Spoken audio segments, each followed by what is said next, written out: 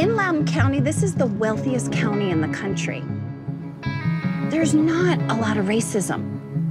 There are silly people that say stupid things, but if you talk about it less, you're gonna notice that division less.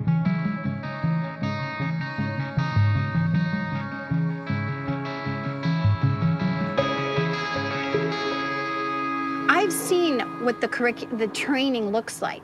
They call it culturally responsive training. It is definitely racist. They are putting down the child for the color of their skin.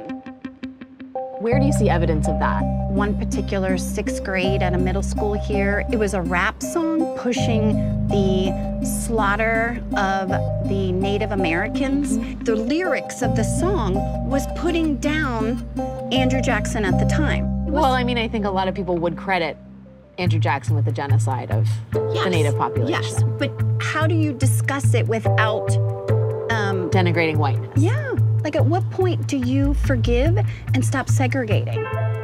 And then it becomes less about merit, and it becomes more about, oh, we gotta give the people of color this advantage. Let's keep feeling sorry for them.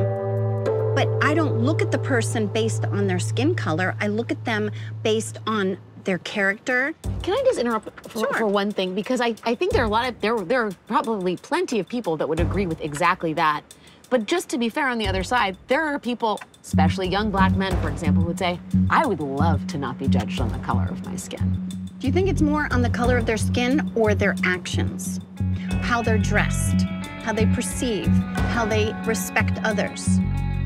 If you have a kid that's pulled over by a cop, does it really matter what color they are, or is it the respect that they give to that police officer?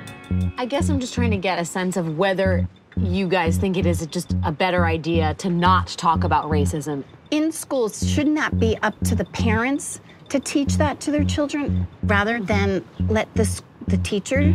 Let's just use slavery as an example because that keeps coming up in critical race theory. The tricky thing is that slavery was a racial construct, right? People were persecuted and enslaved because they were a certain race. So how do you teach about slavery if you're not going to talk about race? I'm a parent, I'm not an educator. Yeah. So Glenn Youngkin's your guy. Yes. He doesn't want to push this racism narrative. He wants to give kids a good education. Education has become the flashpoint across the country. You know why? Yeah, tell me. You don't mess with our kids.